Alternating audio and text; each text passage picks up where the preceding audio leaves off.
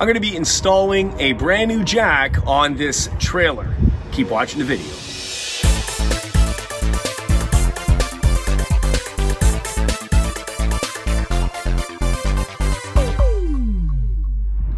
Welcome back, it's Jeff Lepard from DoItAllSealing.com, and on this channel we do driveway sealing, concrete repair, asphalt paving, and so much more. So if you're new here, consider subscribing. So I'm going to be installing this brand new Butler jack onto this home trailer. You can see it previously had a jack, but the plate broke off from the jack. It detached itself. So I'm going to be installing a brand new one. So in order for me to install that, I'm going to have to weld it, but I can't weld it yet because I have to remove the old plate first. So what I'm going to do is I'm going to grind down the old plate, all the welds, to separate that from the trailer, remove that, grind that down, sand that down to get it down to bare metal so that I can weld the new jack onto the trailer. So first thing I'm going to do is grab my grinder and I'm going to start grinding.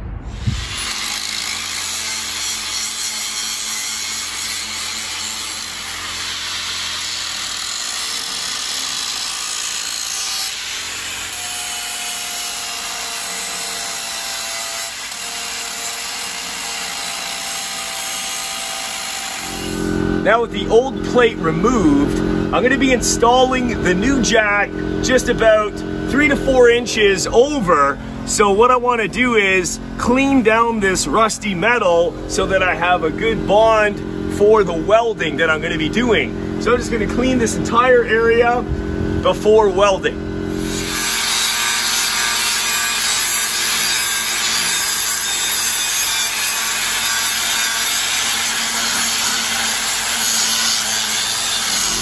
Now that the metal is grinded down, I'm just going to use this 60 grit sandpaper. I'm just going to go over the metal just to get any imperfections, to smooth out the metal a little bit more.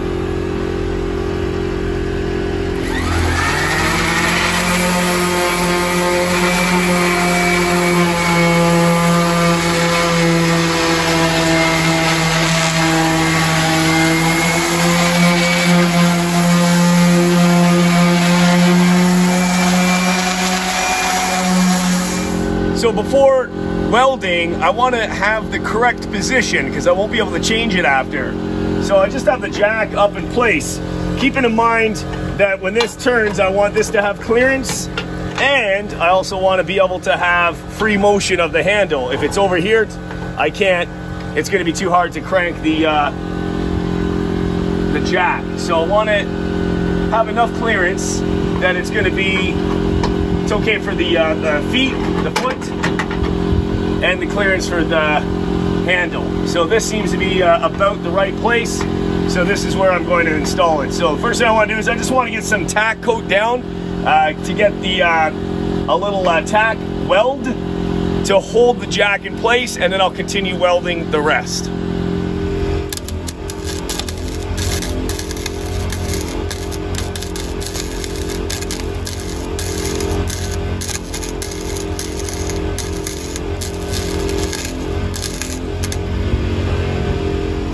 So now I have it in place. Now I'm going to continue welding along the top and the sides.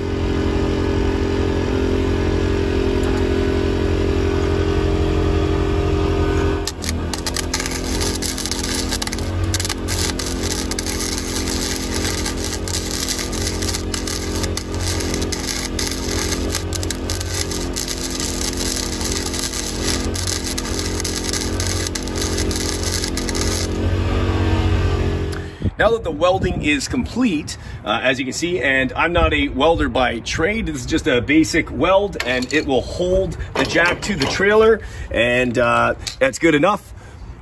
So I'm just going to use this primer, and I'm going to prime this section. Of course, we have bare metal, so we don't want that to rust. So I'm just going to use this primer, and I'm just going to spray the areas that were sanded down and followed by some paint.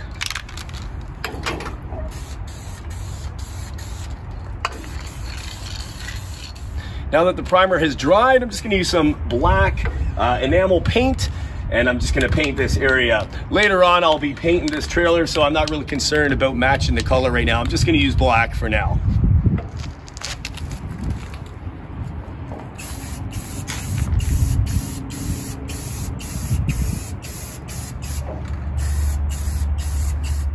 And now the jack is now complete and it's able to move freely back and forth. So that's it. I just want to thank you for watching the video. Don't forget to hit the subscribe button, bash that bell to turn notifications on for all upcoming videos, share the video, like the video, and leave a comment down below. We'll see you next time on the next video. Jeff Lepard, DoItAllCeiling.com. Take care, guys. Bye-bye.